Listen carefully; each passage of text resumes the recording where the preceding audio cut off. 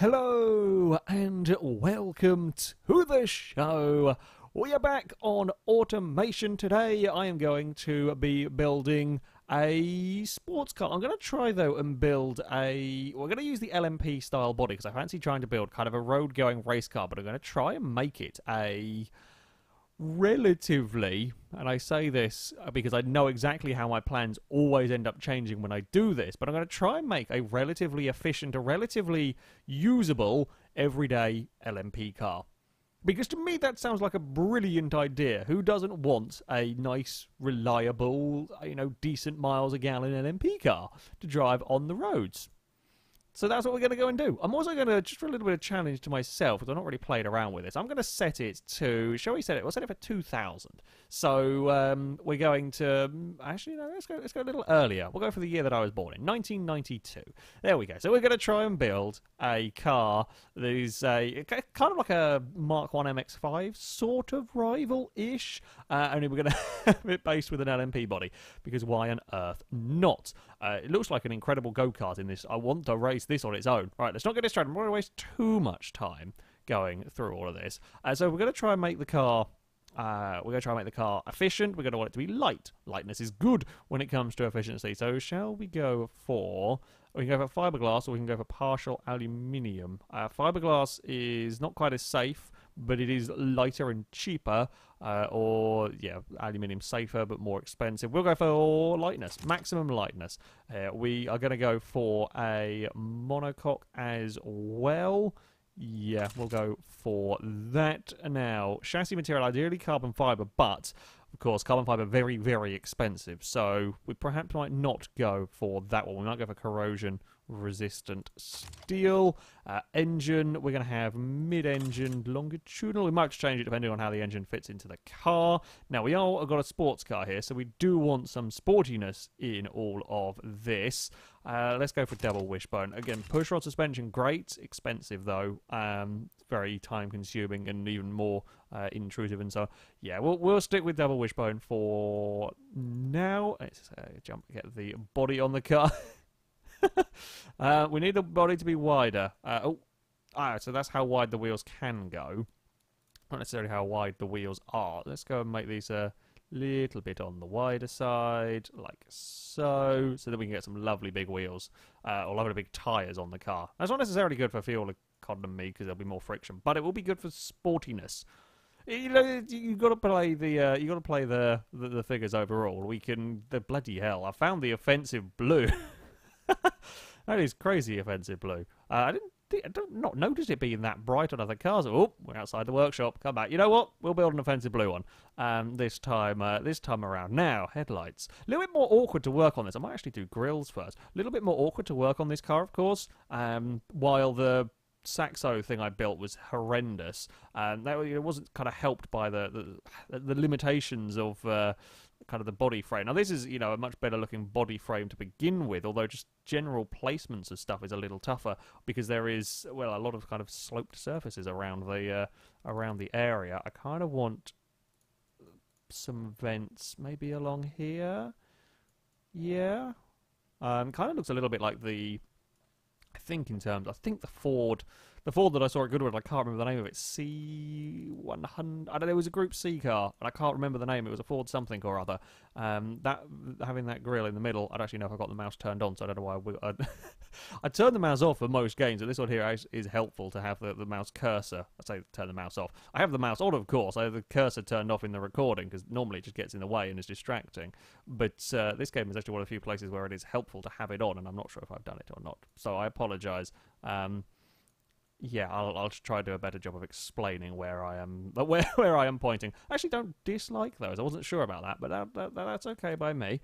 Lights. Now, I don't know how the lights are going to work on this vehicle, actually. Could be interesting. Oh, good old R2-D2 lights. Can't go wrong with the good old R2-D2 lights on here. Actually, that doesn't look terrible. I do like the way that the lights now fit into the body very, very, very neatly. We could go for... I've got an idea. I've got an idea whether it's going to work or not, whether it's going to look any good or not, I don't know. So yeah, rather than having kind of like the lights sticking out here, it will then mould them to fit into the body. I'm not sure I like that. It is. I set out before I started doing this video. I set out, and my plan was not to spend quite as long faffing around with everything like I always do. And guess what? I'm going to spend ages faffing around with everything. It's part of the fun of automation. It is part of the fun of this. Actually, I don't horrendously dislike those lights. What's going on? I'm relatively satisfied with that. It's actually not a terrible looking car. For now. There's still plenty of time. Don't worry. There is plenty of time for me to make it into a hideous mobile. I'm kind of tempted to get some more vents up here as well, just to keep that racing theme going. Ooh, can we get some like vents on the side here? Does it look totally... I'm not sure it really fits in there very well. Oh, we got blinky, blinky, glitchy. Let's not forget, people. This is still the beta for the Unreal Engine version of the game, so there may be the odd little blinky, glitchy weirdness going on from time to time. I'm sure it'll be all fixed out before this is kind of in its full release. This has been in development for a fair while. This game, but there's been lots and lots of updates. It's lots and lots of updates over the course of its development. I am liking this Unreal Engine version of it. Very, very good looking game, and runs very well. I haven't had too many issues with crashes and so on from it for quite some time now, which is always nice. I'm just kind of thinking of different places I can put some vents in to add some interest to what is, well, a fairly plain side of the car. We could have one there. Yeah, why not? Bugger it, it can stay. We've got to do something with the back of the car. Because there is a very, very... Let's get tail lights in first. There's just a lot of empty space on the back of this car. A lot of just completely flat, blank, empty space. Now, if we go for some decent-sized tail lights here, and then we'll go for a number plate in the middle, which we can do now. I do like the number plate bit as well. Go away. Number plate in... Oh, piss. I didn't mean to delete them completely. I just meant to get off the options that I was on. I've got to try and remember the controls again. It's kind of right-click mouse to confirm placement, and that does it. It's me being dumb really is what it is. I think we went for, do I like those ones or do I like the ones with the lines in it? I think I like the ones with the lines in it, to be honest, and make them bigger. I don't know if we can. I mean, I guess you'd have the storage. I was going to say the boot, but I mean the engine's going to be around the back, isn't it? So the storage would be in the front, and I've got all the vents at the front just for sort of visual look. Really, we've got to have some vents at the back as well because it's a mid-engine car, and unless things have changed, I don't quite know how all of this stuff here works. So we'll get some of these on the go. We'll just get a big old vent at the back. Yeah, and then if we go for what do we want? Maybe we'll go for one of these instead of the kind of the curved ones. We'll keep up the look back here. Yeah, I'm okay with those. We'll have that, and then we've got to get exhausts in the car as well. I say we have to. You don't actually technically have to, but I will get exhaust tips. Oh, we can have them. Where have you gone? I've lost it. Well, there's an exhaust somewhere. Where did it go? Did I delete it? Who knows? Oh, do we go? I quite like having my quite like going for different styles of exhaust on cars. Shall we go for the Ferrari 458 and go for like 3 central ones? Last time we had the Callaway Sledgehammer style of 4 exhausts. Now we're going to go with a could we could we go for a silly positioning of exhausts? Possibly. I guess we could have like one at each corner and one in the middle. No, you know what? We'll stick with that. I actually don't dislike the back of that car now. I'm pleased with my work so far. What's going on? It's not like me to be pleased with my work.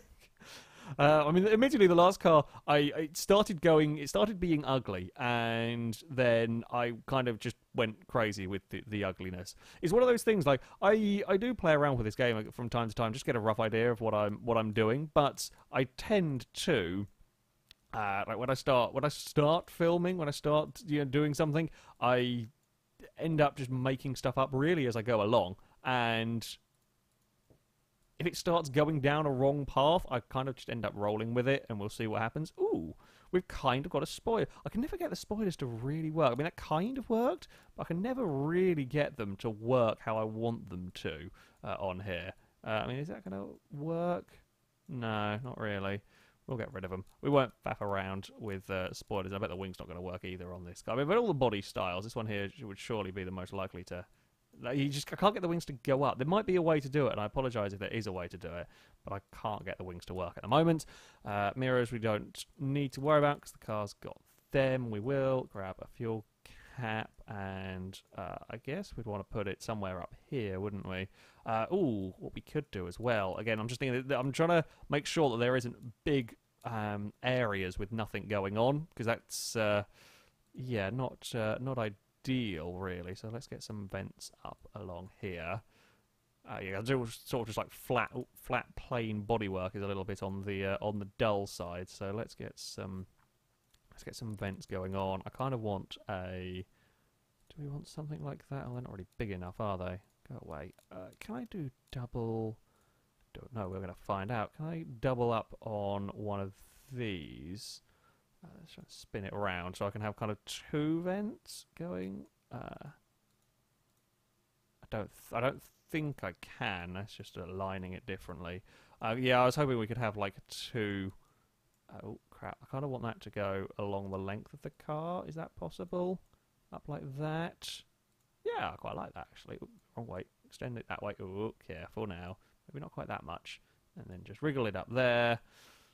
That'll do. Oh, it's a little bit skew. Is it a little bit skew? If it might actually be in the centre. No, it isn't. It's kind of locking itself to there, but I don't know what. Oh, probably because I cocked up one of these. Centre.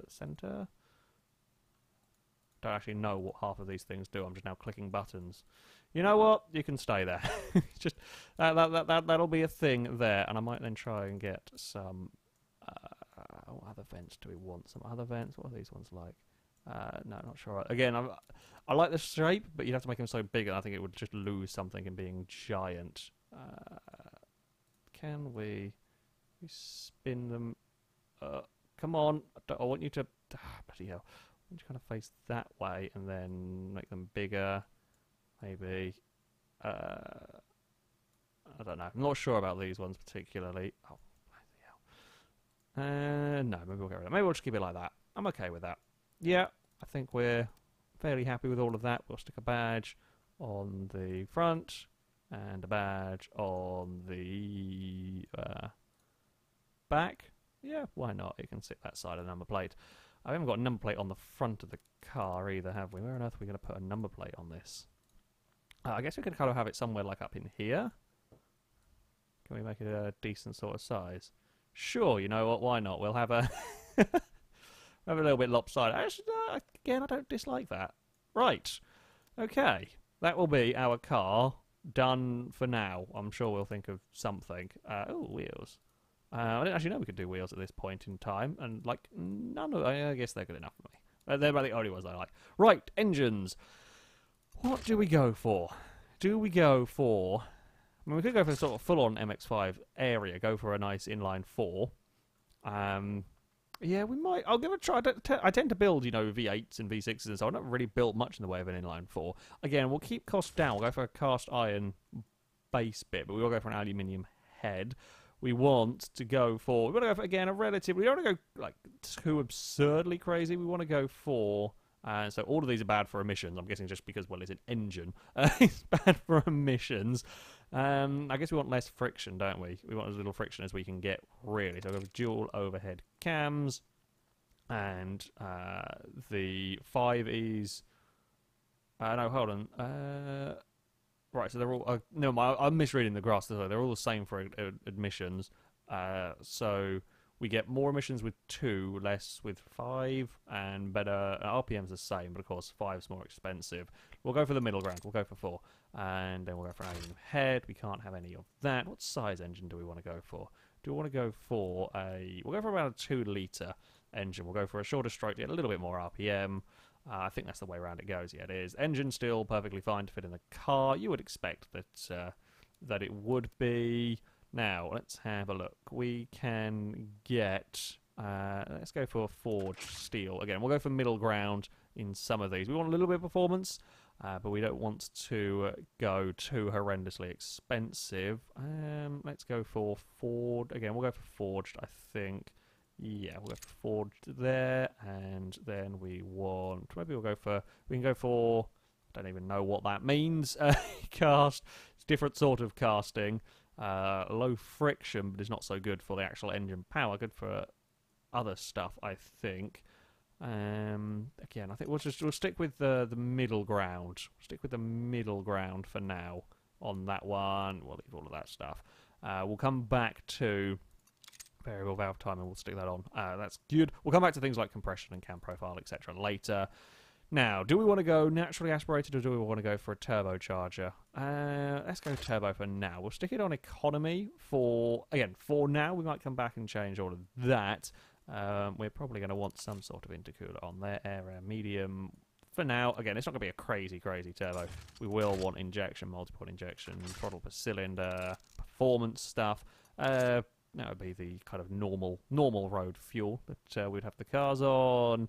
Headers, single exhaust, none of that. And now we want a catalytic converter. That becomes quite expensive, but probably a good idea. So let's go for it. And we're going to want a hold on a second. Yeah, we're going to want a reversed flow over. You're going to show me a comparison. There we go. You are going to show me a comparison. Thank you. Yeah, we'll go for reversed flow. Now, engine-wise, we have got a little bit of knocking going on. Engine knocking, considering engine is knocking, reducing engine performance, consider low compression, etc. Now becomes the fun and games of play around with the sliders. We've currently got like 18 miles to the gallon, which is not quite what we want from the car. We would like a little bit more than that. Even when I try building bloody economy cars, me and economy cars never really work out. Is that 1.5 miles to the gallon? Right, so let's drop this down a little bit. Cam profile will go for... Now, the thing is that have got going on here is insane. I say insane turbo lag. We have like 20 horsepower from there. It goes up to not much horsepower below about 4,000 RPM. We don't really get much of that on the go. We can have, but this is basically I'm not really sure what I'm doing with the turbos. I'm going to be honest with you. This is, I think, slightly different to how I seem to remember it. There we go. We can get rid of all the turbos, and then we have no problem with lag. That's a lot of PSI going in there. Can we even get away with that much PSI and have this engine ever survive it? I don't think we can. Right, let's not prat around so much with that one. So that gives us happier economy, but not so happy elsewhere. I had no idea. See, that's with the economy one. If I go for a performance one, it's just changing it within the kind of settings that we have there. These are generally better, just more expensive. That gives us slightly better the old fuel economy. Right, let's stop farting around with those. If we can go for I want to find a nice sort of middle ground. Oh, I saw a 19 point something in there. 19, everything else is happy. Yeah, okay, we'll stick with that. RPM, we got 6 of it, is fine for that. Let's go. Oh, can we get to the giddy heights of 20 miles a gallon? That would be nice. Now, I do know that what I'm changing around in here, see, that's a little bit too much. There was a nice little sweet spot there where everything is okay, nothing is breaking down. I mean, it's not the most massively powerful engine that I've ever built, I'll be honest. Can we get I want a little bit more power out of it. Okay, we'll have about 170 horsepower. And maybe we can sneak it up a little bit here. Come on, we want a little bit more. Oops, that's just a smidge too much. Right, now let's have a... Okay, I'll go leave the rest of it as it is, and then we'll try and get maybe... what is causing the knocking if we do that? Engine is knocking, consider lowering the compression. We completely buggered it up in terms of any sort of fuel economy. It's completely buggered. Okay, that's okay. I'm happy with 170-ish horsepower in this. Let's face it, it's more than the MX-5s were getting. I guess we can probably go a little bit more here. Oh no, because that's then completely and utterly scuppers any chance of... there we go. Right. Quickly. Exhaust diameter. What can we get away with on this? You kind of want it as small as possible while not restricting the flow in any way. Oh, let me jump it all the way to the bloody top. And down there will work. Blah, blah, that'll do. Airflow restrictions caused by the turbine. I don't. We'll have a look at. I guess the. I've forgotten the name of it. The cooling essentially.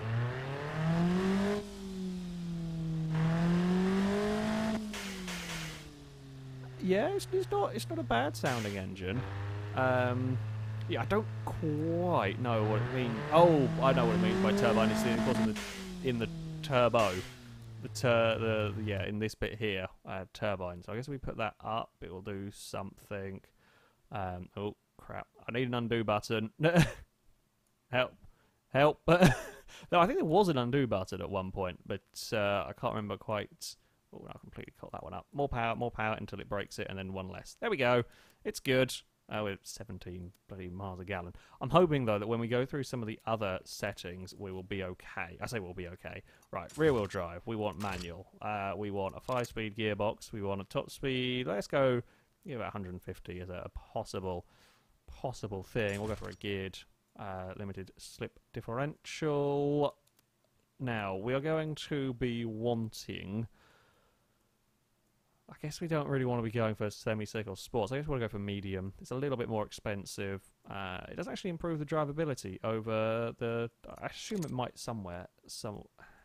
Really? Is that the biggest tyres I can... That doesn't seem right to me. There's something wrong with that. Because that should definitely... I mean, we saw the size of the tyres it had on to begin with. I don't know why that's... done that. Oh, it's completely cocked up that as well now. Go back. Spin that. Oh, God. Spin that around. You know what? I'm going to get rid of that because that's a bit too on the... Oh, that seems to have broken as well. Okay, well, we've completely buggered all of that up. So ignore the wheels because they're, I think, broken, quite frankly. That should allow me to put bigger tyres than that. Oh, there we go. Now it is. Maybe I just got another setting wrong somewhere. It's a little bit better. Still want bigger rear tyres.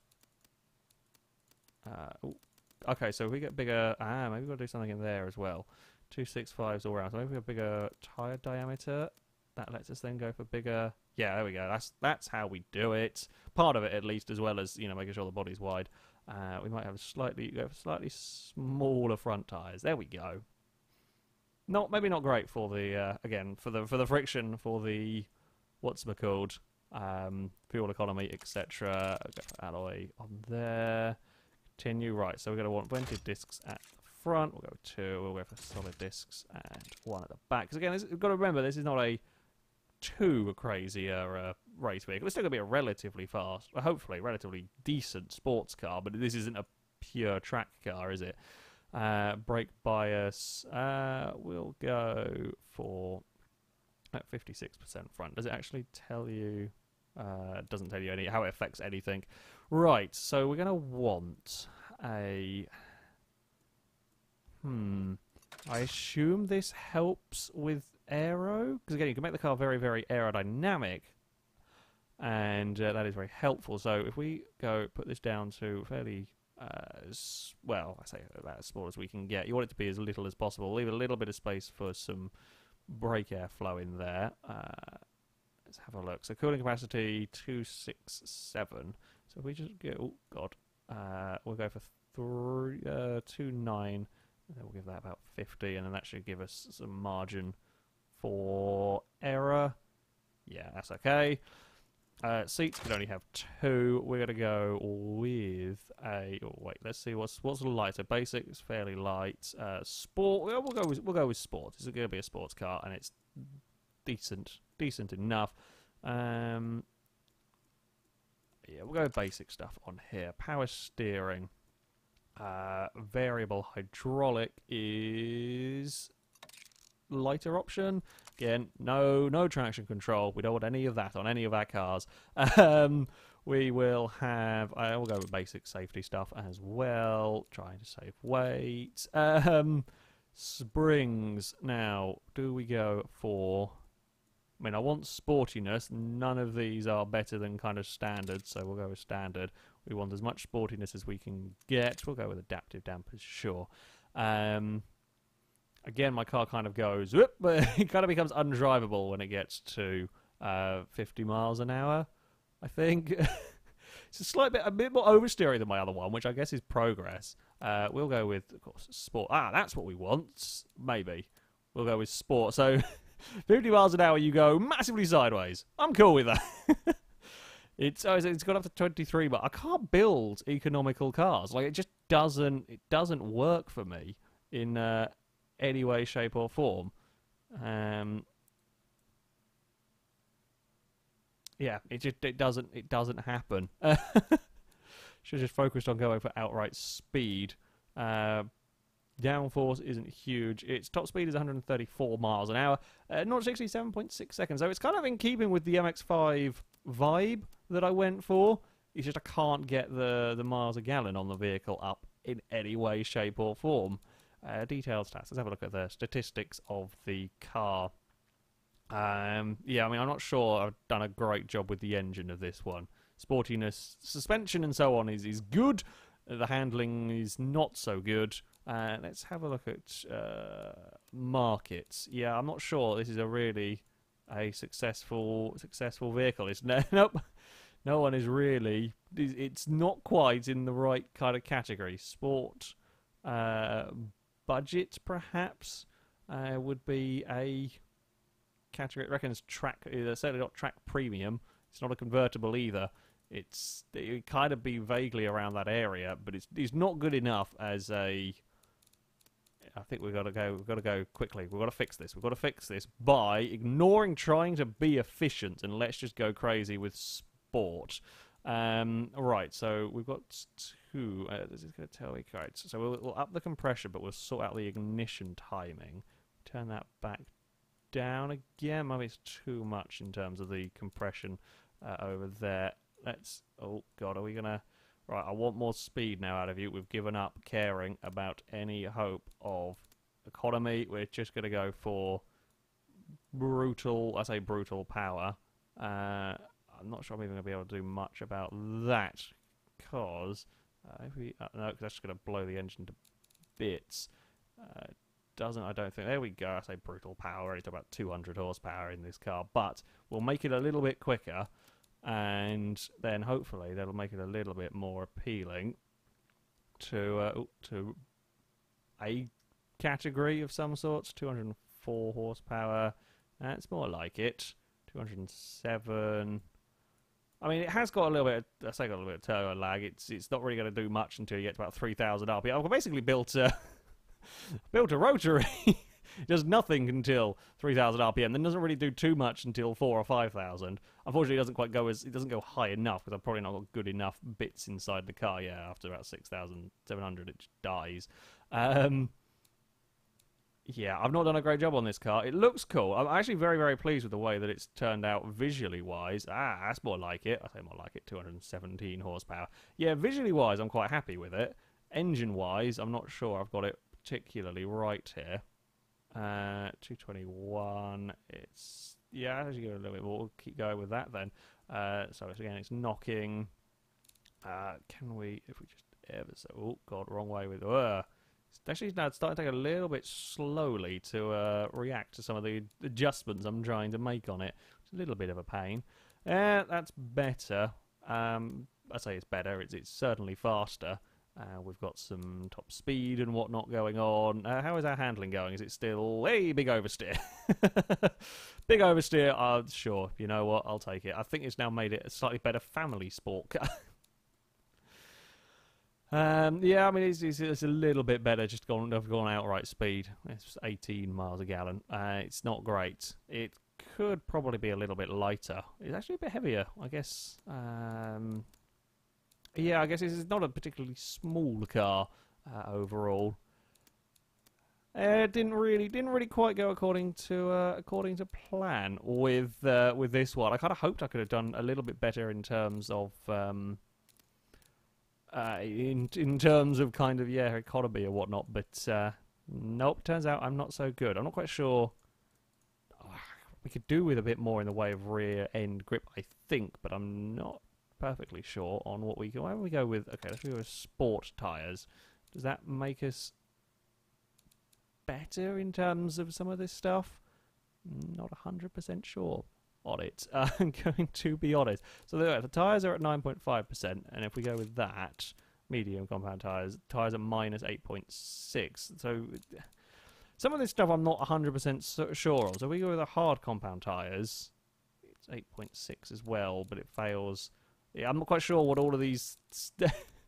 Sometimes trying to figure out what's positive and what's negative with what you're doing is very, very difficult. Of course, you know, there's a lot of different categories, don't get me wrong. However, with some of this stuff, I'm not sure, like where it's saying, under the suspension and wheels categories, where it's saying tyres.